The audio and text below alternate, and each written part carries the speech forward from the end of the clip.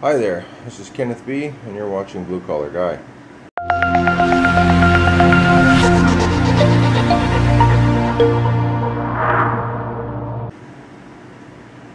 Okay, so this is just an update on the Danby air purifier, and I'm just giving a short update because if you notice on the screen it says this little red dot down there, and it's telling me that I need to clean my pre-filter.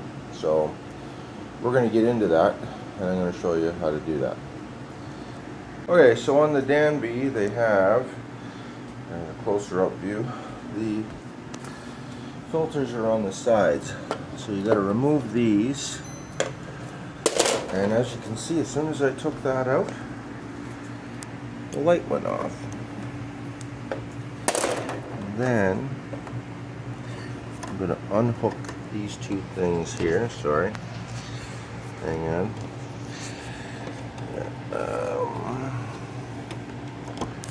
Okay.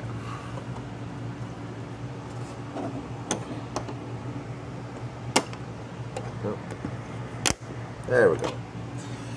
Sorry about that. And then you've got your, that would be your pre-filter. And then they've got this filter there, so it doesn't look all that dirty. So I think it's more of a check.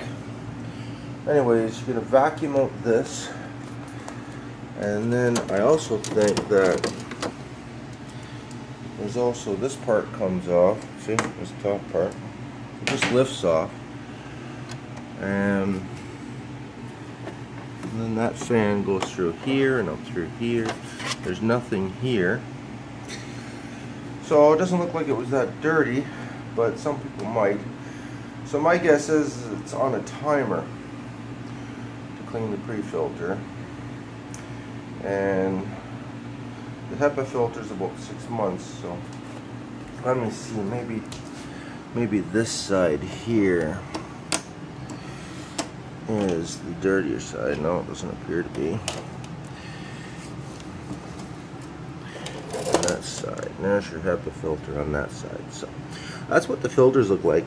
As you can see, it's got two fans, not just one, and probably a third fan at the top.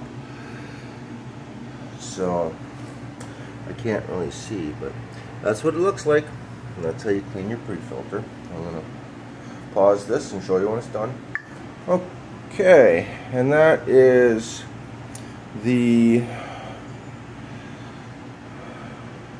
what it looks like after you're done.